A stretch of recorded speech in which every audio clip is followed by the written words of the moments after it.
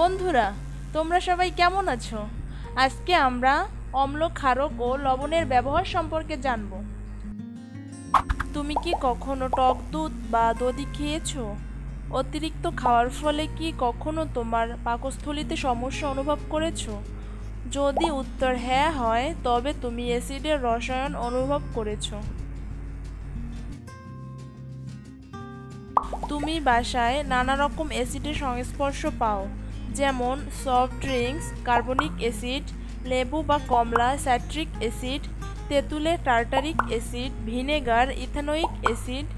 এই অ্যাসিডগুলো আমরা খাই, রান্নায় ব্যবহার করি। এদের সবগুলোর স্বাদ টক। এগুলো তোমার খাদ্য পরিপাকে সাহায্য করে, মুখে রুচি আনে, ভিটামিন সি এর চাহিদা মেটায় ও রোগ প্রতিরোধে সাহায্য করে। তোমার পাকস্থলীর দেয়াল হাইড্রোক্লোরিক অ্যাসিড উৎপন্ন করে। এর পরিমিত পরিমাণ পরিপাকের জন্য আবশ্যক। অতিরিক্ত অ্যাসিড উৎপন্ন হলে পাকস্থলী ও গলায় প্রদাহ অনুভব করে। যেসব খাদ্য খেলে অতিরিক্ত অ্যাসিড উৎপন্ন হয় তা সবসময় পরিহার করে চলবে। ল্যাবে তুমি ভিন্ন ধরনের অ্যাসিড পাবে। এগুলো হলো হাইড্রোক্লোরিক অ্যাসিড, সালফিউরিক অ্যাসিড ও নাইট্রিক অ্যাসিড। হাইড্রোজেন অ্যাসিড গ্যাসের জলীয় দ্রবণ হাইড্রোক্লোরিক অ্যাসিড।